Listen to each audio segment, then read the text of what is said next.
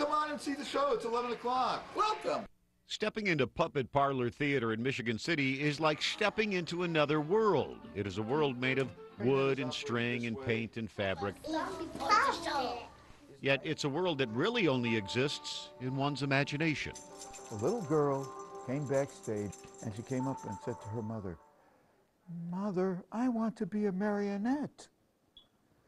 Her mother, of course, said to me, "Will you tell her they're not real?" Hello, how are you? I said, "No, I'm not going to tell her they're not real. You only want warmth and goodness in your heart. And here's my little guy. Can you put that puppet back? Are you scared of him?" And you are welcome to our workshop. It's a mess, but that's where you work, you know, and create puppets. The reality is the hands of Ralph Kipniss have handcrafted some 4,000 puppets over the years. This is a plastic wood marionette made of plastic wood. He is devoted to a career that is about as high-tech as the wheel or fire. Puppetry started with the cavemen in their caves when they were doing, you know, they were signing with each other, you know, with shadow puppets. They do shadows and tell stories with their fingers. Some 200 years ago, Ralph says his great-grandparents started the Royal European Marionette Theater in Kiev, Russia.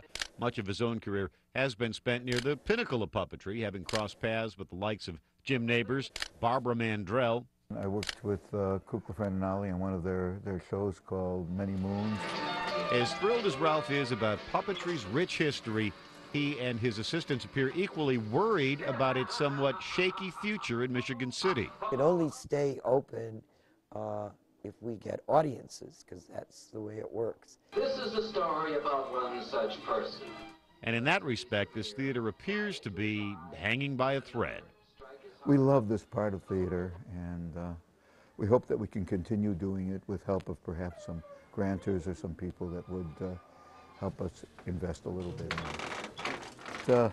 We're working here, we're a non-for-profit organization, and we are trying to have this theater really come alive for children so that all of Indiana will have the privilege and the joy of seeing a marionette show.